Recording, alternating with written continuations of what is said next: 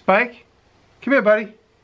Sorry it's been so long. I felt like I needed to take a little bit of time off. It was sort of a forced time off because I was driving back from California, of course, and I could not find internet. And I also didn't have time to edit because we basically camped for 7 days on our way home. We didn't really have internet or electric or facilities. A lot of times we drove until we decided to take a nap, woke up, drove until we decided to take a nap. It's that kind of road trip. Now that I'm back, I'm excited to get back into the shop. I still cannot talk specifically about what I went to California for, but I went to California to work on a TV show, and the TV show involves making stuff. And I was on the show to help make stuff. But I will be on Ask This Old House. Ask This Old House season's going to start very soon if it didn't start already. I'm going to be on 2 episodes, and as soon as I know those air dates, I will absolutely let you know. I'm very proud of my performance on there. We had a lot of fun, and so guys, thank you for that. Looking forward to that. Spike? Come here, Spike. As soon as I got back to New York, I jumped right into this new project. This is a plywood cart for the shop. Got lots of plywood. Hard to grab it when it's all laying flat against the wall. This way I could see what I got. This is a project that's going to be in Lincoln's Arc magazine. The video is actually posted right now to my Patreon with a voiceover version and a non-voiceover version, both on the Patreon. As soon as I get the blessing from Lincoln, I will post it to my channel. And the voiceover version will eventually be on the Lincoln Electric channel. So look forward to that.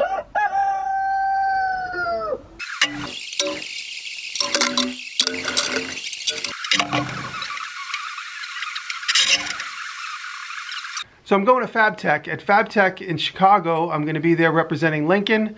FabTech is a show where they show off new equipment as far as metalworking is concerned, laser, plasma, welding, all that cool stuff's going to be there at Chicago. I think it's at the McCormick Center. It's November 6th to 9th. I'll be there. John Malecki's going to be there. Doug Retroweld's going to be there. April Wilkerson's going to be there. Zach Herberholtz from ZH Fabrication. We're all getting together to build parts for this table. I'm making the top of the table, and at the show I'm going to fabricate the base. The other guys are going to make chairs that are going to go around this table. I believe the whole thing will be raffled off. So if you guys come to FabTech in Chicago, you might win a chance to get this table and all the chairs made by the other makers.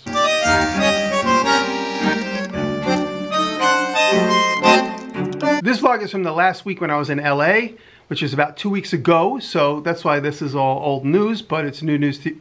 Spike, come here.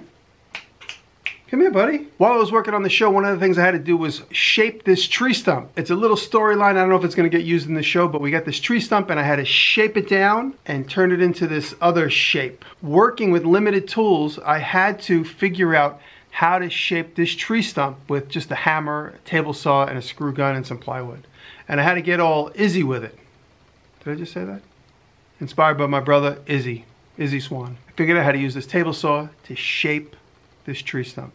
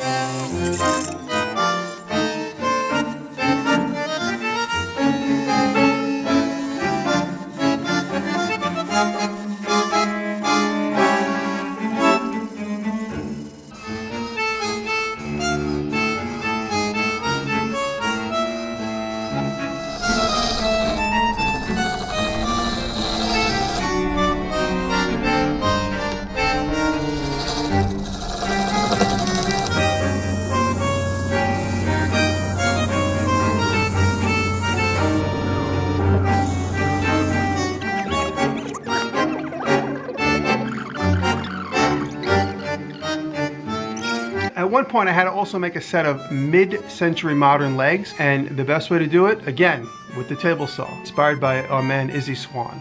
Looking at the table saw is not just cutting wood, but shaping wood.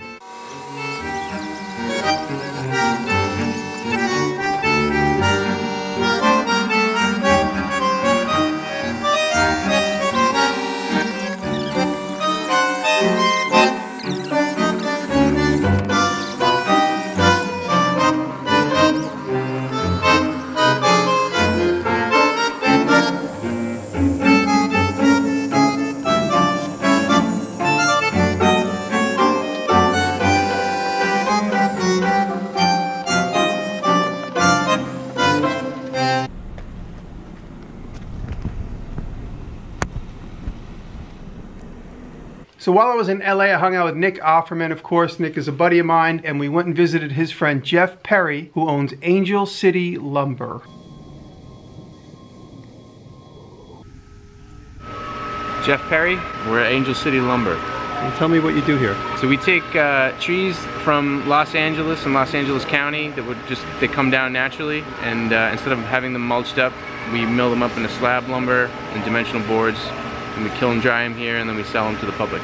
Right now we've been getting Shamel ash and California sycamore is our biggest thing right now. The ones that grow here, specifically in the valley, grow really fast, so there's a lot of big growth rings. And, you know, right, you don't get really tight grain. No baseball bats. No baseball bats out of that ash. But you can get some good furniture slabs. It's beautiful, absolutely. Yeah. I'm just learning that there's some 500 plus species of eucalyptus out here to think you have a handle on a number of them, and then you run into one, you're like, I have no idea what that is. I mean, the natives are the coast live oak, California sycamore, California black walnut.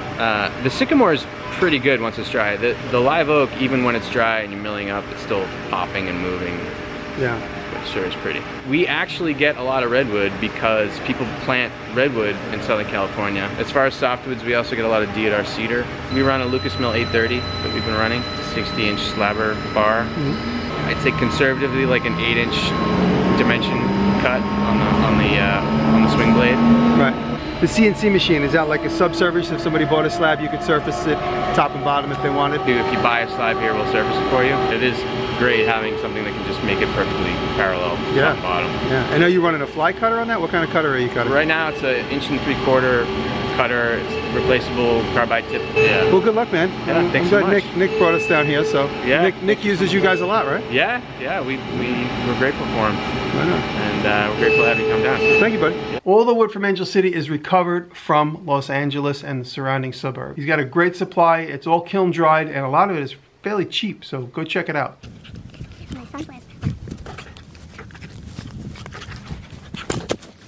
As an artist, it's always interesting to visit other people's workshops. Hanging out with Nick that one particular day, I got a chance to visit a friend of his named Randall who is an artist, fabricator. He's helped some very famous artists get their shows launched. There was really beautiful artwork around the shop that I was very familiar with from other artists, and I got to see maquettes. What you're seeing here in this segment is all Randall's own personal art. Great to talk to him about the specifics of bronze casting, which is his specialty. Something that I'd like to try and break into one day.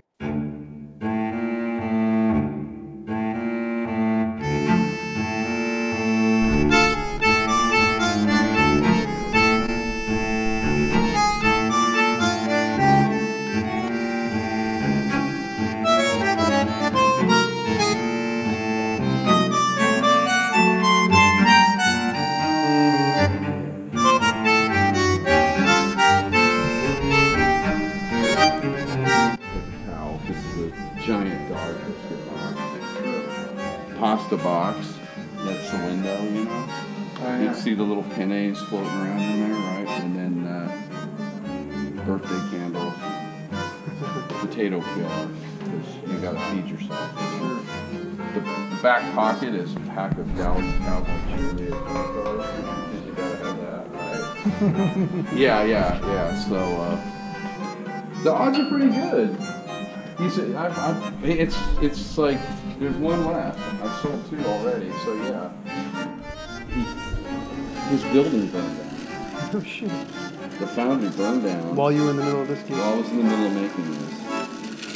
So it's like 2 years late, you know. It was, you know. So anyways, so then.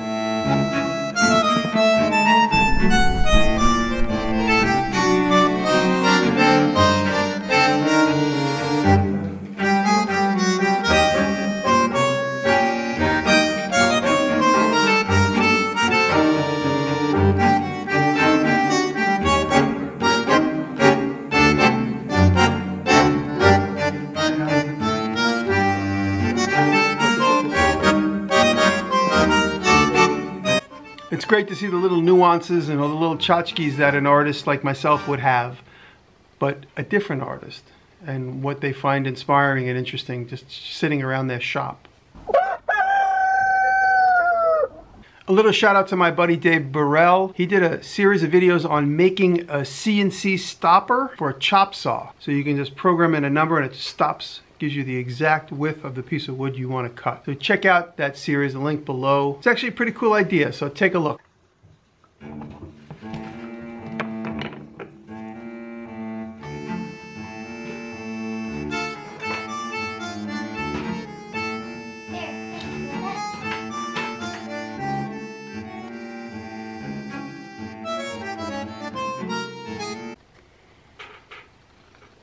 Look who finally came over here.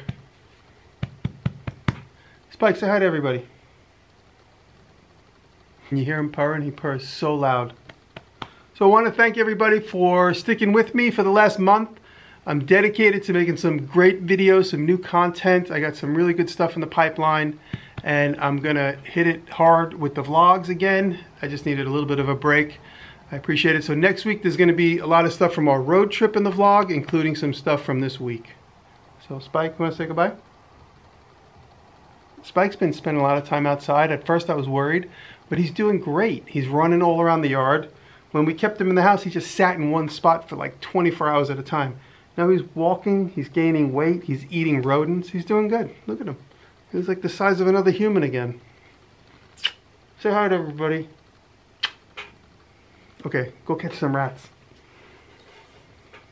Thank you very much. See you next week.